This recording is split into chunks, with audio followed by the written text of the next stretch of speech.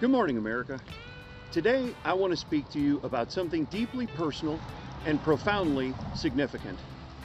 It's about the brave men and women who have served our country, their families, and those who have given the ultimate sacrifice. We are talking about the invisible wounds carried by our veterans, the Gold Star families, active duty military, and their loved ones.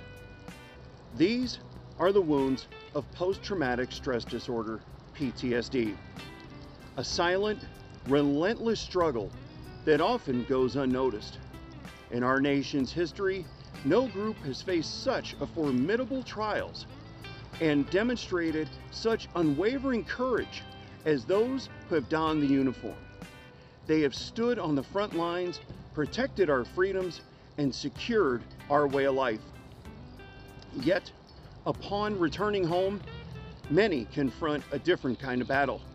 PTSD can cast a long shadow over their lives, affecting their mental health, relationships, and overall well-being. For the families who have lost loved ones, the struggle is often even more profound as they grapple with grief and the echo of their sacrifices. This is where organizations like the Veterans Ranch come into play.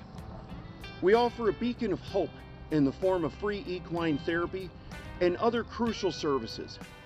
Equine therapy has proven to be a powerful tool for healing, providing a unique combination of calm, trust, and emotional support. Horses, with their instinctive ability to sense human emotions, offer a form of comfort and connection that words alone often cannot. The Veterans Ranch is not just a place, it's a lifeline. It stands as a testament to our collective commitment to those who have served. By offering these vital services at no cost, the Veterans Ranch ensures that no veteran, no Gold Star family, no active duty service member or their family has to face these battles alone. They are a symbol of our nation's gratitude and resolve. But this mission cannot succeed without the support of every American. We must come together to ensure that the Veterans Ranch can continue its important work. Your contributions, whether one-time or monthly, make a tangible difference. They enable the ranch to provide ongoing, life-changing support to those who have given so much for us. As Ronald Reagan once spoke of a morning in America, a time of hope, strength, and renewal. Let us now turn our attention to the morning of recovery and resilience for our veterans and their families. It is our shared responsibility to support these extraordinary individuals and honor their sacrifices through our actions. Today, I urge you to contribute to the Veterans Ranch.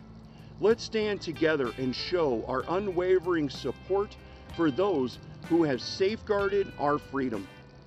By doing so, we reaffirm our commitment to the values we hold dear and ensure that every American hero receives the care and respect they deserve.